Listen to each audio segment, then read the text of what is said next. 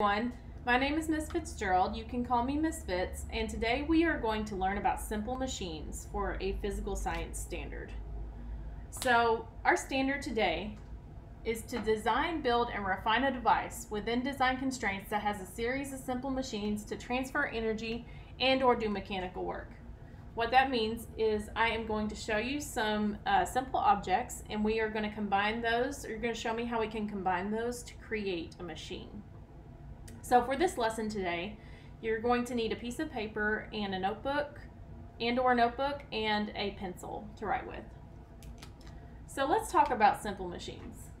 When you think of the word machine, what do you think of?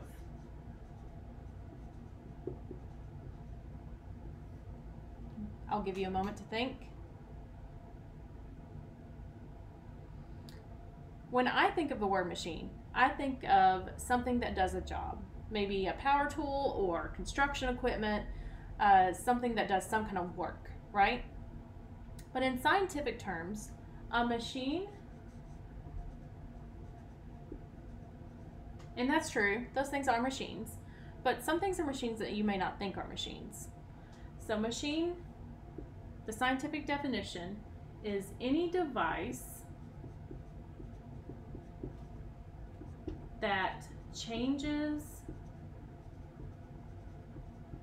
the magnitude or direction of a force. Okay? A force is anything that is a push or a pull. So if you need to write that down, remember that a force is a push or a pull. What a machine does is it changes the magnitude, or how much, how great, or the direction, which way the push or pull goes. Okay, so it's something that makes your work more efficient or easier. There are 6 different types of simple machines. Now, a lot of tools, a lot of machines that we think of as machines are a combination of these 6 types of simple machines. So keep in mind that these 6 types are simple machines. Okay? The first type is a lever. And I'm going to have you write these down, and then we'll go through one by one, and I'll explain what they are. The next is a wheel and axle.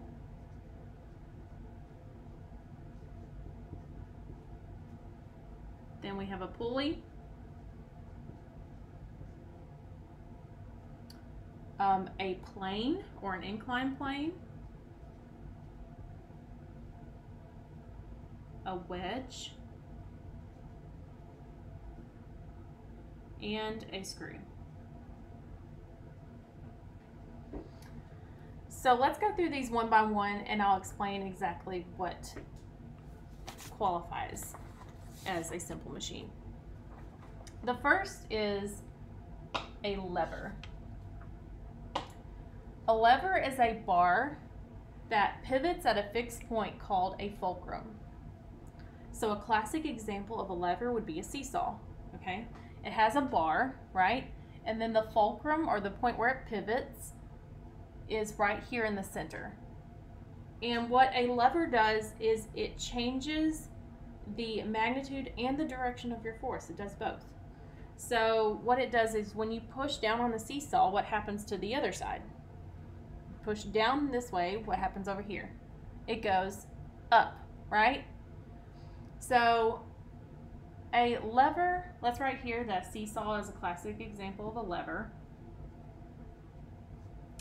That's how it changes the direction of a force, but how does it change the magnitude of a force? So depending on where the fulcrum is, less force is needed to lift an object on the other side. So a classic example of this would be like a paint can opener. So you're putting that little lip of the paint can opener underneath the paint can, and when you lift up on the other side, then it is creating a greater magnitude of force to open the paint can, right? Okay, next we have a wheel and axle. I'm going to leave this up here in case you need some more time to look at that or write something down. So a wheel and an axle consist of two different objects of two different sizes, either circular or cylindrical. One of them is larger than the other. So the wheel is the larger circle and the axle is the smaller circle or cylinder. And what happens is when you turn the wheel, the force that you put into the wheel is magnified or made greater when it's transferred to the axle. Okay, because your force is being exerted over a shorter or smaller amount. Okay, so a classic example of wheel and axle is what you find on your car. Anything that has wheels, any kind of cart that rolls or chair. But something that you may not think of as a wheel and an axle is like a doorknob on a door.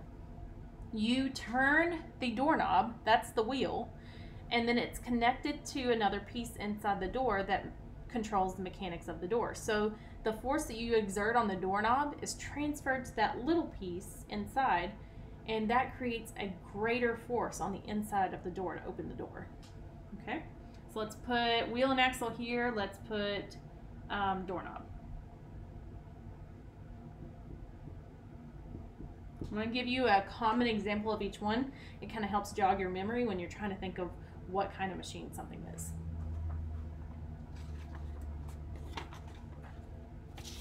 Next we have a pulley.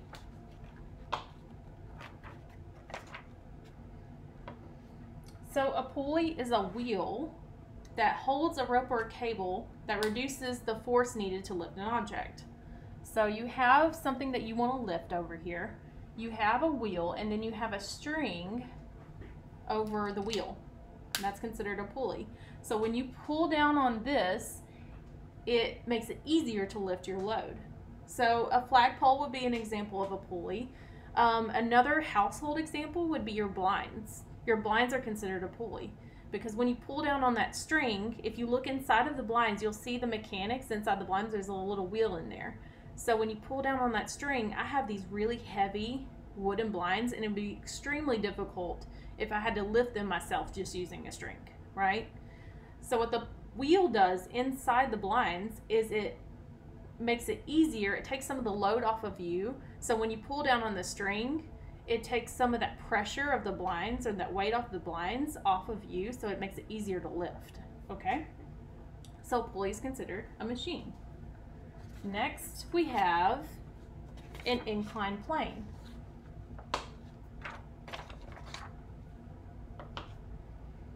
So an inclined plane is any kind of slanted surface that makes raising an object easier.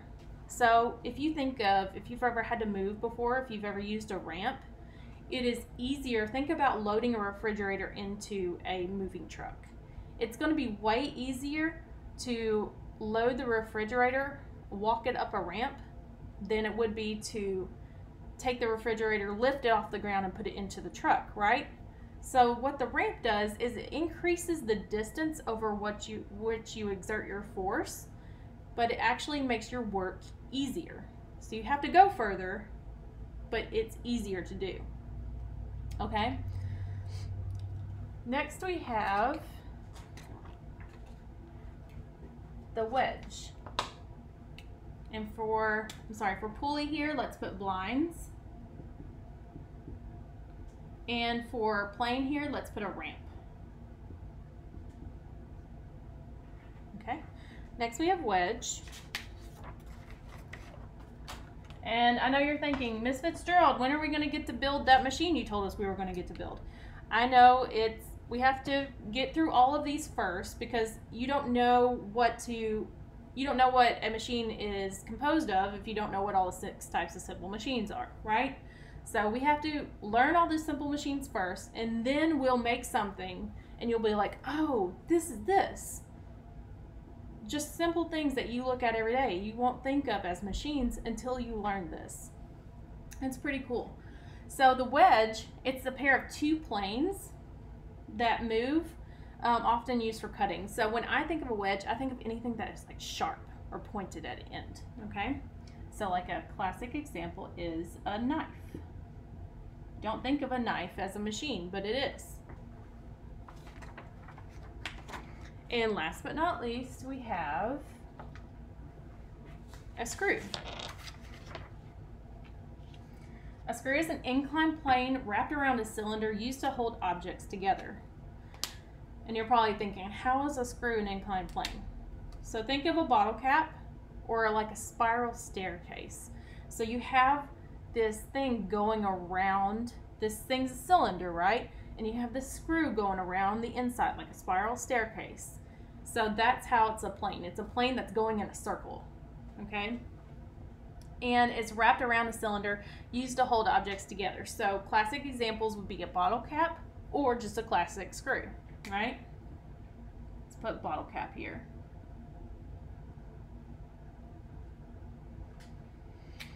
Okay, so now that you know what the 6 types of simple machines are, I want you to spend 5 minutes, look somewhere in your house for something that you believe is a simple machine.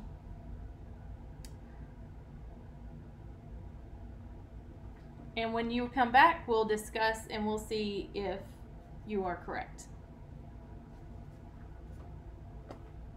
I also want to provide the example of a shovel.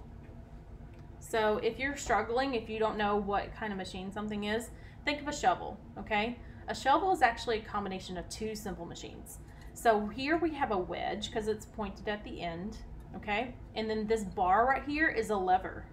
So even though something doesn't look like any of these pictures that I showed you, doesn't mean that it's not a machine, right? So think about this.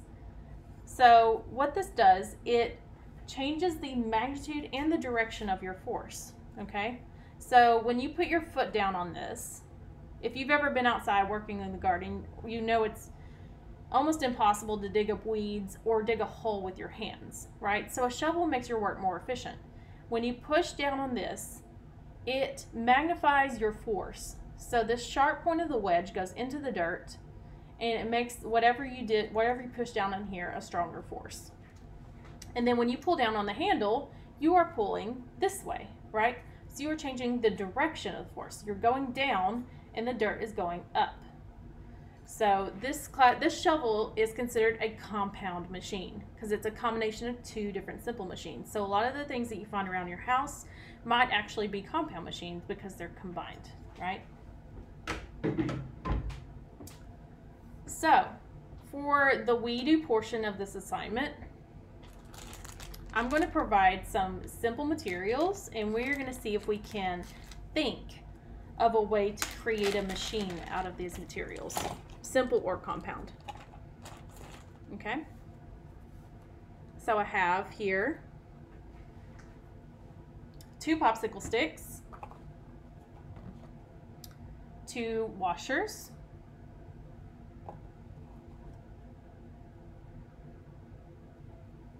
2 paper clips,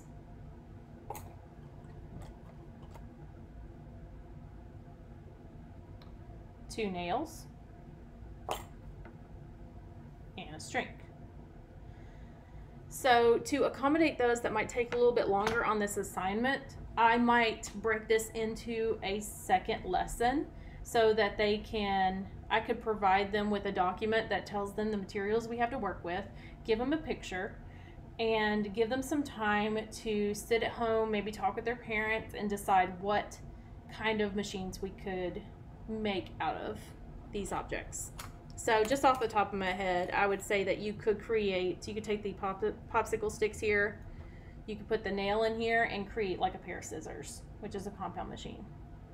You could even sharpen these edges and create a wedge, okay? Because a wedge is anything that's thicker at the top and skinnier at the bottom. And then when you move it like this, that makes it a lever. A popsicle stick on its own is a lever, right? You could put it on a nail and have a fulcrum here, have a pivot point, or maybe like this. You could use these washers and the nail as a wheel and axle, right? So you could turn this wheel and it would turn the nail. You could use the paper clip and the washers. You could feed these washers through here. You might able to create some kind of pulley system with the string.